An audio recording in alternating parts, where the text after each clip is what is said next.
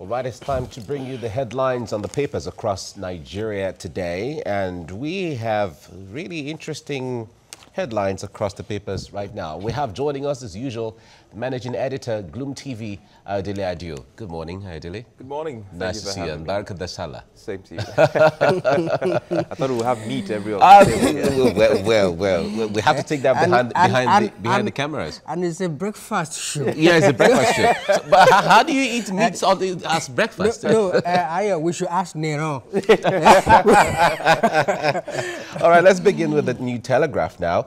Sage on INEC budget, Buhari will fund 2019 election regardless of National Assembly approval. Senate, we're not playing politics with election budget. And INEC, Nigeria's voter population now 81.5 million people. You know, I find the squabble, around this INEC budget issue, rather amusing because for what you want to think about the National Assembly, and I know they've come under a series of criticism, even though the numbers and the bills in which they have put in place is a different reality.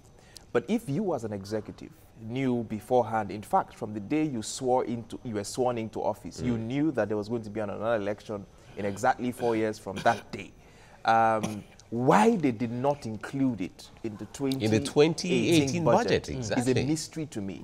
And then you ramped it up in June, and now we want to paint the National Assembly black for a job that you should have done at the right time. I mean, let's call a spade what it is. The executive should actually have taken decisive steps to look into the issues critically and included that in the budget.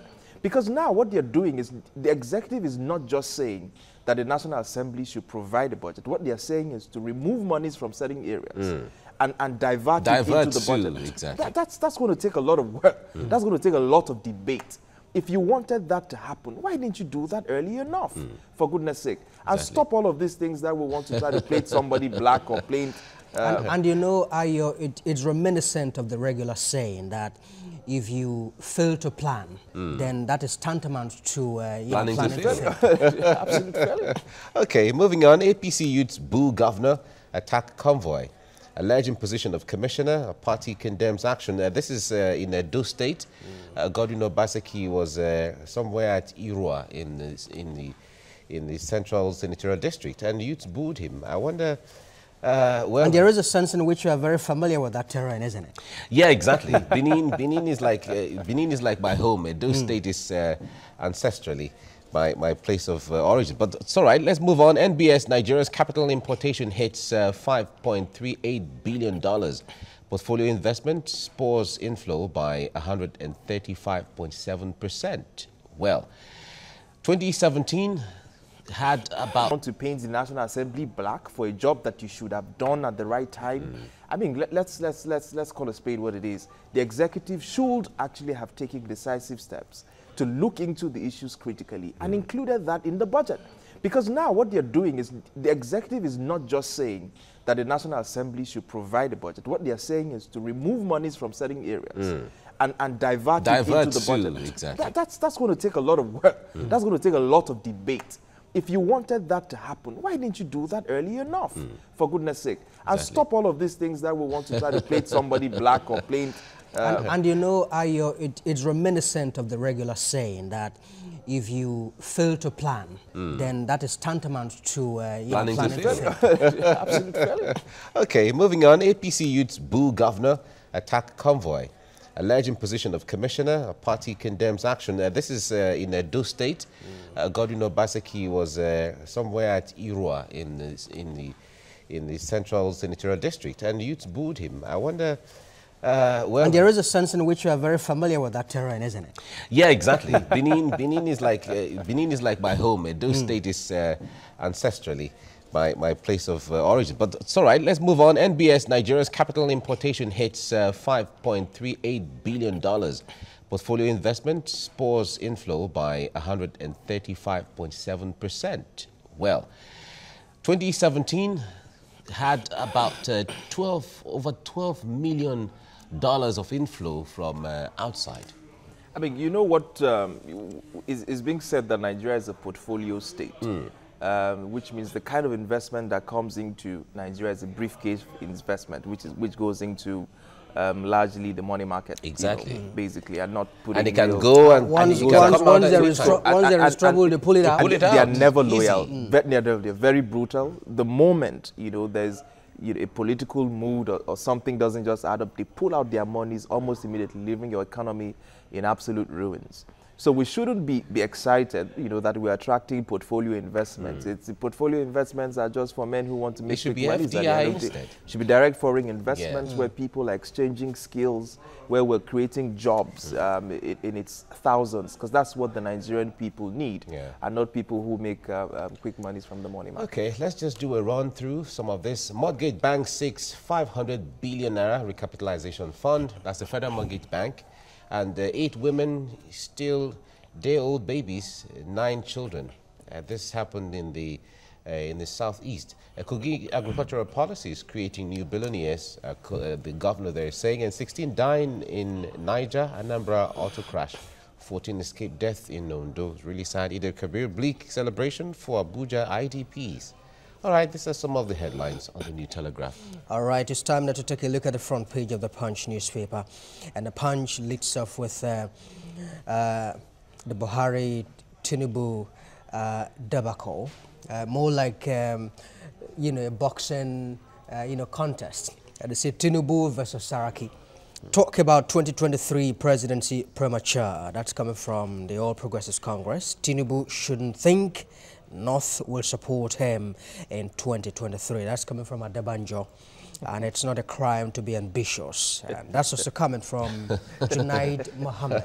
Well, I totally agree with him that it's not a crime, to be ambitious. Anybody can aspire to want to be president of the country come 2023. So beyond that, you have to plan ahead. Exactly, are legitimate, and you have to do the politics. In a situation where it has to do with the issue of zoning, where the Southeast is looking forward to 2023 after Buhari, and that there were statements credited to the president at sometime recently who said that, well, the future of the Southeast in being presidency lies in his next tenure. To be very honest with you, I think the 2019 elections, the Southeast is clearly in play.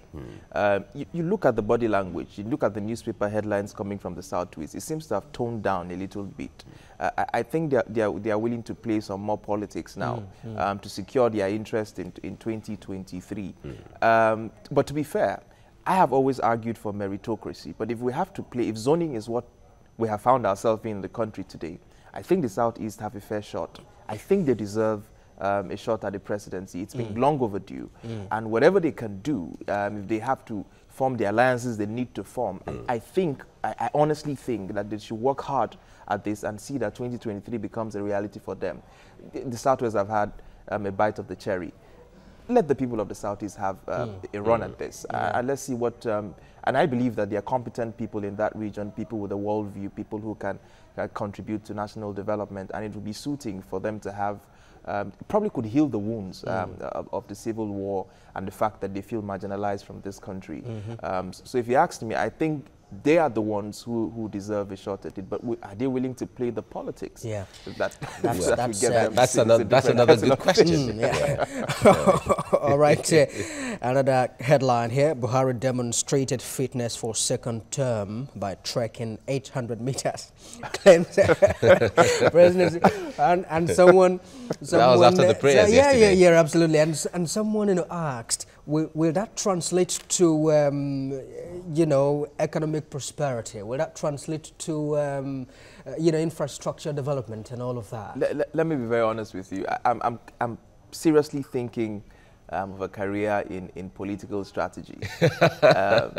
Because sometimes when I see the kind and the quality of the messaging, that comes from the communication or the strategy team of certain government officials, I squabble and I laugh. Because this is supposed to be some strategy stunt. The president walked 800 meters, shows he's ready and fit. For goodness sake, there is nowhere in the world where walking 800 meters is supposed to be a standard for being the school prefect in a secondary school, talk more of the president of a country. I keep on saying this. talk about the achievements of Mr. President. Drill hard. I mean, Tolu Ogunlesi tries to do a little bit of that. Drill hard. Much as some people don't like the administration, you can't deny the fact that they've put certain things in ground. Yes. And they've done incredible work in certain areas. So those are the messages that should you be need the to message to be amplify. sold Stop to telling Nigerians. me that somebody walked 800 meters and that makes him ready for... Come on, you can do better than that. And do not think that Nigerians have become so unintelligible as to buy, a thing like this, quite frankly. All right, Buhari rules out scrapping of NYSC, observes Salah Indaura. Well, in view of the, challenges, security challenges that we've been having, there have been, pockets of calls that, okay, why do we not, scrap it and all of that? But the president is saying, look, that's a no-go area. Yeah, I don't think, that the NYC scheme should be scrapped entirely. Yeah. We need some sort of a national scheme that brings people together. What I would argue for is something more pragmatic and productive that people can put, or young people leaving schools can put that 1 year into something that is measurable, that adds value to the economy and societies across board. Because this system, as it's currently structured, looks like it's no longer meeting its objectives. People redeploy at every time they get to the camp.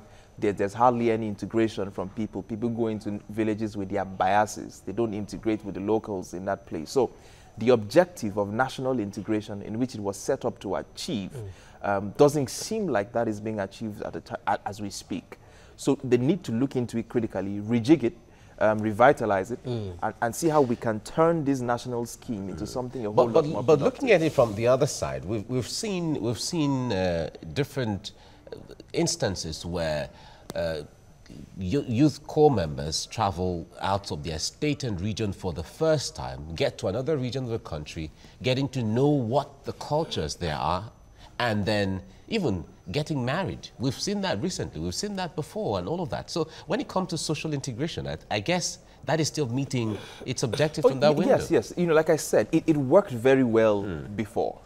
Now, the moment you pick up 80% of people who pick up a call-up letter from the southwest or the east that they are sending to Maiduguri, Kanu, Yobe, Katsina, the first thing your family, they hold a meeting very quickly. Your family members hold a quick meeting. But isn't that more of a perception? Because we've seen those who travel who leave to serve in Sokoto, for instance. They say, why Sokoto? And then they get to Sokoto and be like, this is wonderful. Exactly. And you see, all right, we have to move on now. The Nation newspaper is the next paper now. Governors yet to submit proposal for new wage. That's the minimum wage. And committee hasn't agreed on figure, says Ngigi.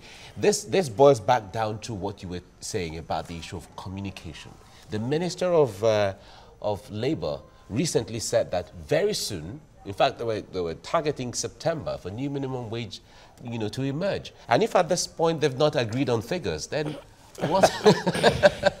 I listened to Adamu Garba, who's running for president, who argued one time about a national productivity council that measures the productivity of the country. And that council sits with the private sector, the labor, the workers, all fully represented in that board, and they can come together to agree on what some sort of a wage bill across board can be.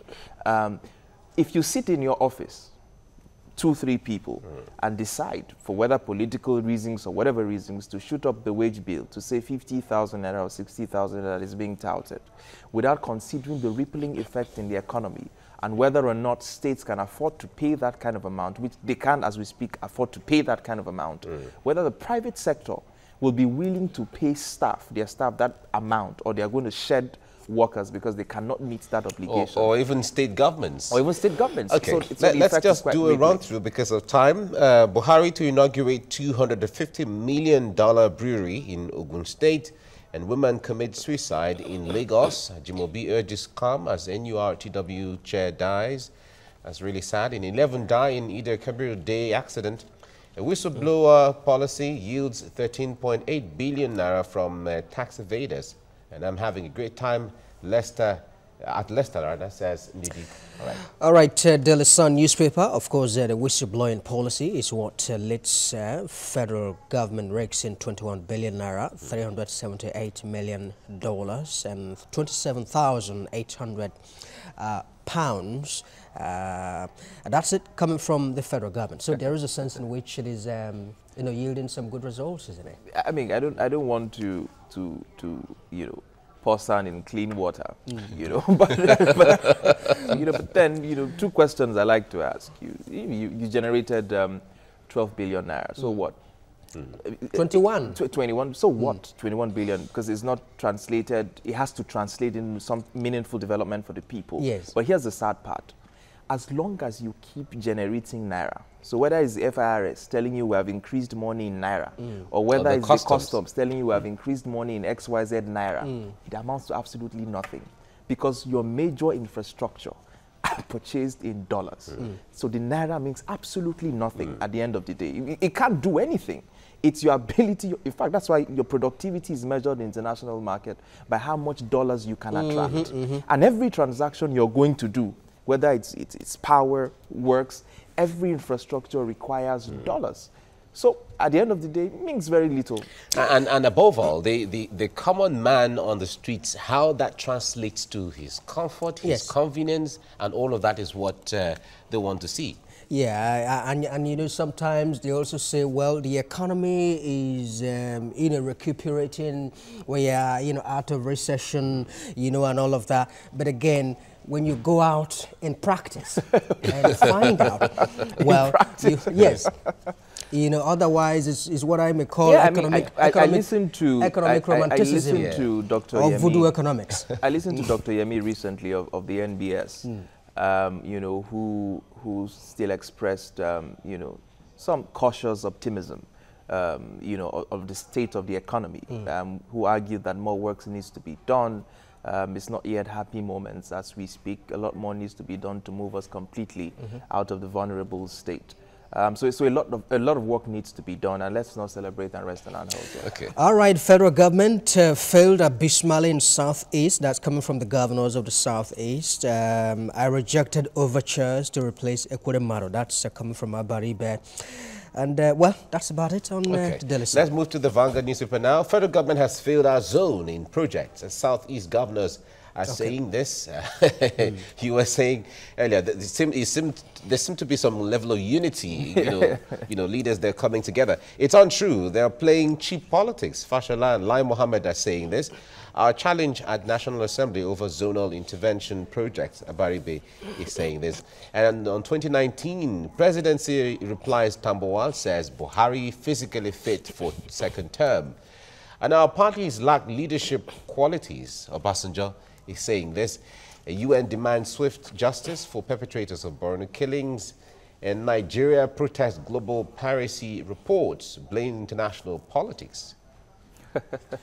When it is good, Nigeria has improved and all of that, everybody celebrates. But when there's a dent every time, most of the times, either the military or the police or different government agencies always reject the figures. Yeah, I mean, I wonder why we always do that. We're always skeptical about looking in the mirror. And like I keep saying, there's this idea or mentality or culture in our public service, that when somebody criticizes you or points out something you're doing wrong, the person automatically becomes your enemy. We have a very thin skin for criticism, rather than look at the issues and look critically about what the critique is actually about and see where you can make necessary adjustments, or even take public correction. Especially when it is this idea or mentality or culture in our public service, that when somebody criticizes you or points out something you're doing wrong, the person automatically becomes your enemy. We have a very thin skin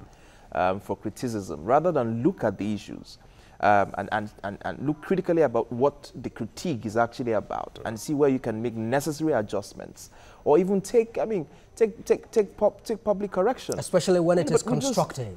Sure, it's constructive, but this idea where we always want to be arrogant about the office that we sit in, we know it all kind of syndrome, and and the person talking is either paid by the opposition party or is an enemy of the state, or has an ulterior motive. It's not going to take us anywhere. It's not going to take us anywhere. All right, let's look at it this day now. This day happens to be the last paper we're taking a look at. With 800-meter walk, Buhari fit for 2019. That's coming from the presidency. Well, we talked about that earlier. Consummate Silk Usoro takes charge of the Bar Association. Of course, the full name now, I'm trying to get the full name, Paul Usoro. Usoro or Usoro? I think it's a Kwabom, eh? Yes. I mean, interesting African names. The kind of news that broke out after the elections of the NBA were quite sobering for me.